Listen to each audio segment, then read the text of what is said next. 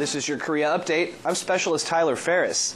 DoD Education Activity Pacific schools are challenging their students' skills of science, technology, engineering, and mathematics.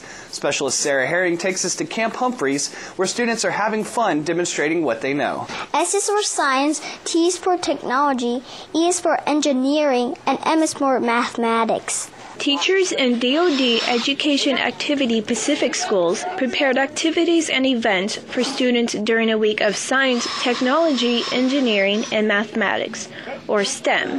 This week we were starting STEM week, so today we were building a tower with paper and tape. We got to make the tower and let it stand up. We cannot use glue, that's cheating.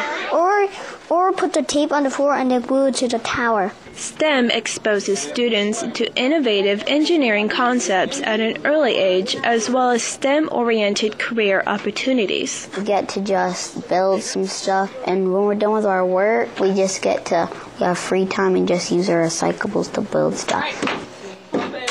Science is the one with the chemistry stuff. Technology has computers that are burning up. Part of it is them understanding what science, technology, engineering, and math is all about. They do science in school, or they do math, and it just is boring when that's all you're doing is sitting there with a book.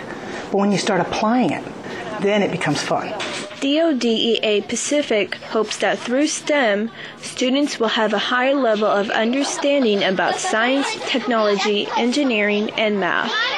Specialist Sara Hering, Camp Humphreys, Korea. This marks the first year that DoD is implementing STEM in their Pacific school districts. That was your Korea Update. I'm Specialist Tyler Ferris.